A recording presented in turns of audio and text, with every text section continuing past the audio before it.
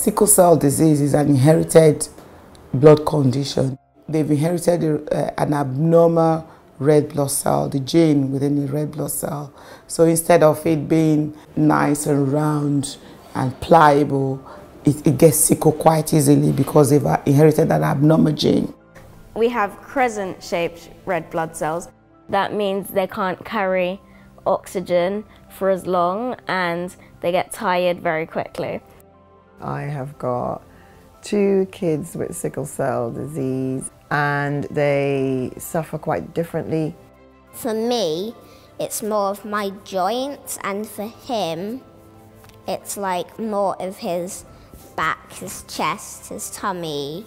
Sickle cell usually affects my legs, my stomach and my back, and to be honest, that's basically everywhere.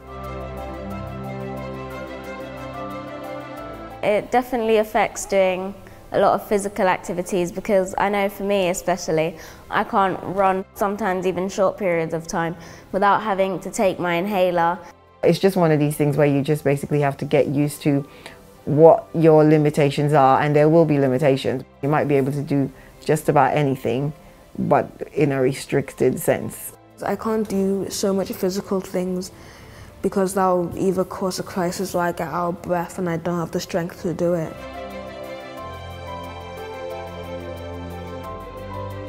Sickle cell crisis is more of the problems, the various problems that can occur.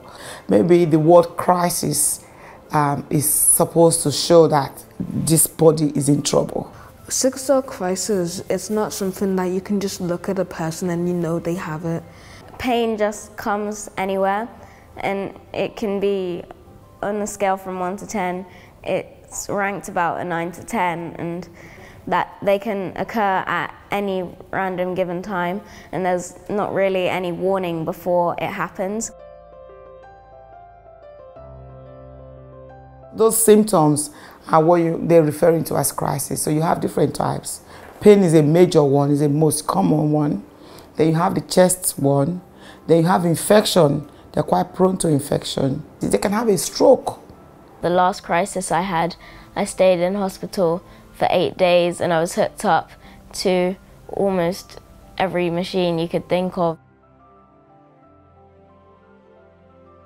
There are factors that can affect them, especially in school, like the cold weather in school can trigger off a crisis. We know that that's one major trigger.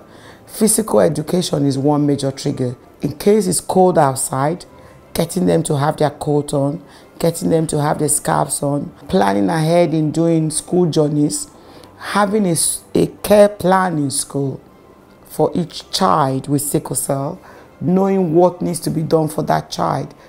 Sickle cell does not stop them from being who they want to be. The one thing I fear the most is for people to look at me as if I'm an underdog or someone who can't achieve what they can achieve and can't do what they can do. I want people to know that I'm not an alien, and because I have sickle cell, it isn't going to spread and it won't affect them personally unless they already have it. It's really annoying when you hear people ask all those questions because you just don't want to talk about it, not only because your legs or whatever's hurting you is hurting you. It's also just very annoying because you don't want to talk about your personal life. I guess if everyone knew about sickle cell, everything would just be a lot easier and I'll feel a lot more normal.